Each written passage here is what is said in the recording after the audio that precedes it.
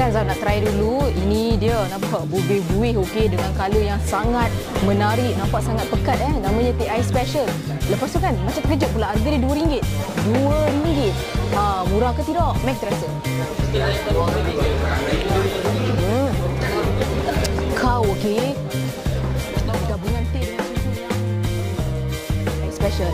Lepas tu makanan dekat sini kan memudahkan, sangat praktikal saya rasa. Order satu set.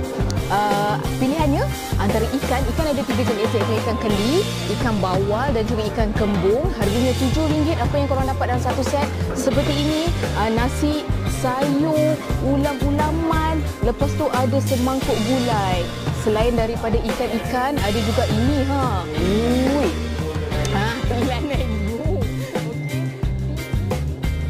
Okey, kalau tak nak ikan-ikan boleh order yang ini, harganya juga RM7. RM7 dengan 3 ekor kita tengok, dia punya masak lemak macam pekat Okey, selain daripada ikan, udang, ada juga pilihan ayam yang dipotong susu, harganya RM7 juga.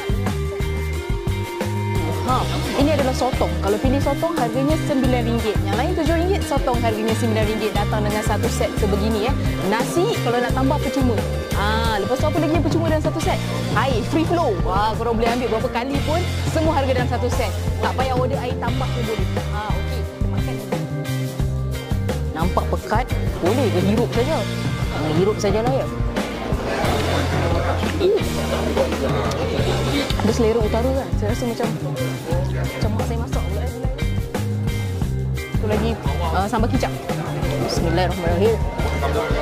Masam dan pedas daripada gulai. Lepas tu dipadukan dengan sambal belacan. 3 ekor RM7. Siap dengan nasi. Siap dengan ulam-ulaman. Ui.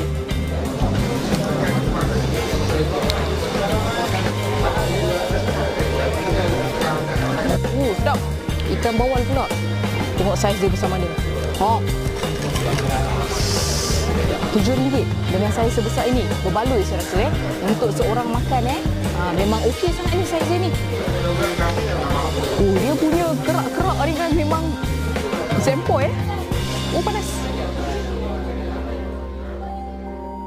Sen pun okey tak, kadang-kadang kita rasa macam ikan goreng ni terlebih garam kan Masin. Ni okey.